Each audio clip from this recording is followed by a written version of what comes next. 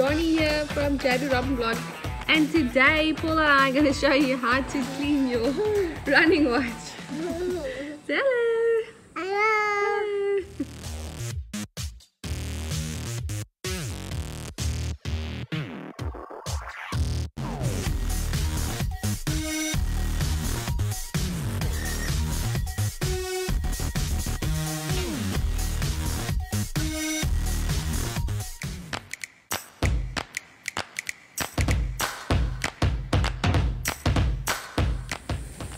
So this is my watch.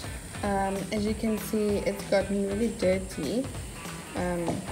Also, I have to confess, I was under the impression my watch is not waterproof. So every time I took a shower, I would just take it off and not actually like rinse it. And now when I wanted to charge it, I saw that it's really dirty and I won't be able to get my cable in there without damaging anything.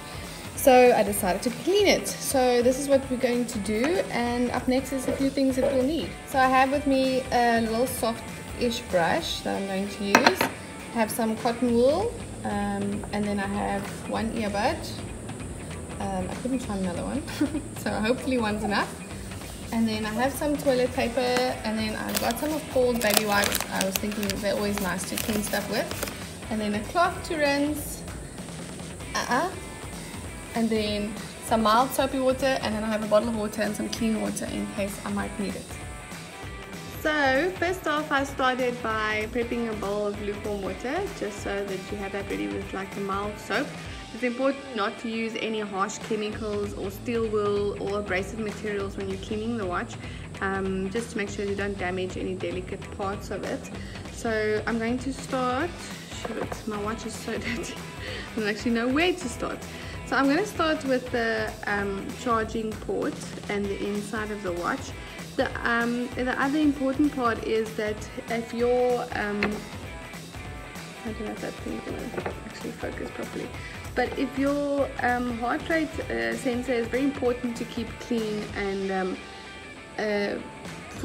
without dirt or debris on it, because that will also affect the way it measures your heart rate and things like that. So it's important to keep that clean, and also make sure that when you are cleaning that part of the watch that you do it with a soft fabric or something that's not abrasive or steel wool or anything that might scratch it, because that will obviously damage the watch.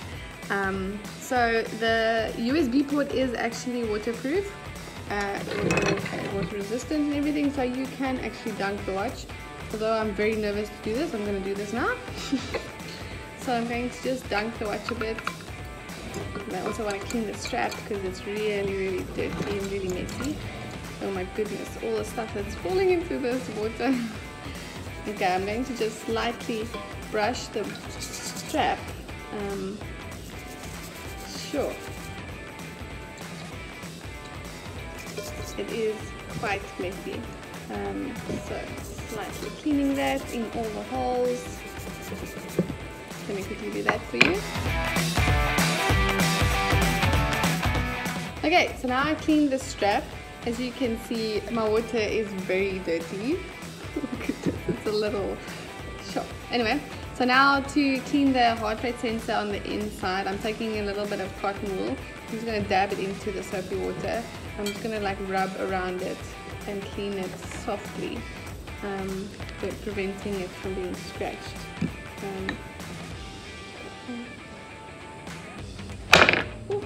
Sorry, Paul is joining me, so he's cleaning the table now with that.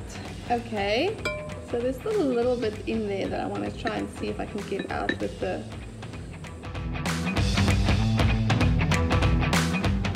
Okay, so after you clean the two delicate parts of the watch, and it looks nice and clean, everything looks nice, I just suggest that you flip it over and you wipe the screen clean of any other debris or sweaty buildup. I'm using cotton wool with a little bit of soapy water. I'm going to use the same thing to just dry it off, a dry one, to dry it off nicely. Everything looks very nice. So pretty and clean and shiny. And then if you haven't already cleaned your strap previously, then just flip it over, put it in the water and rinse it. Strap looks nice and clean again now, no holes at all. blocked or anything. Everything looks nice, clean. Okay, then if you don't regularly wear your watch every single day, it's recommended that you just dry it off properly before you store it. Don't put it in any plastic bags or anything that can retain moisture. And then also don't keep your watch stored in direct sunlight or in extreme heat temperatures or extreme the cold temperatures either. Thank you for joining me today. I hope that your watch is all nice and clean now.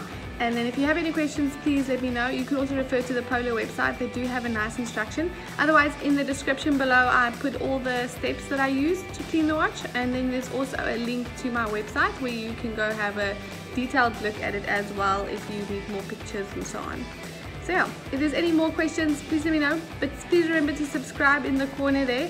And then I will see you again for any more reviews on mommy running gear or running gear and so on. Thanks. Bye.